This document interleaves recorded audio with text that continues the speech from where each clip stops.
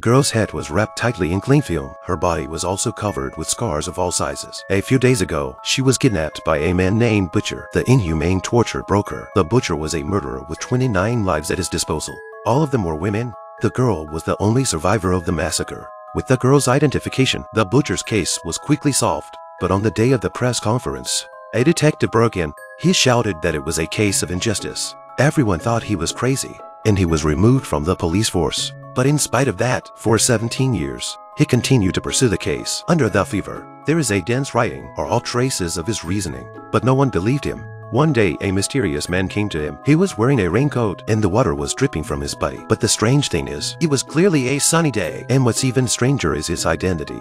我呀，杀了21个女人的连环杀手，一下大雨就会发疯。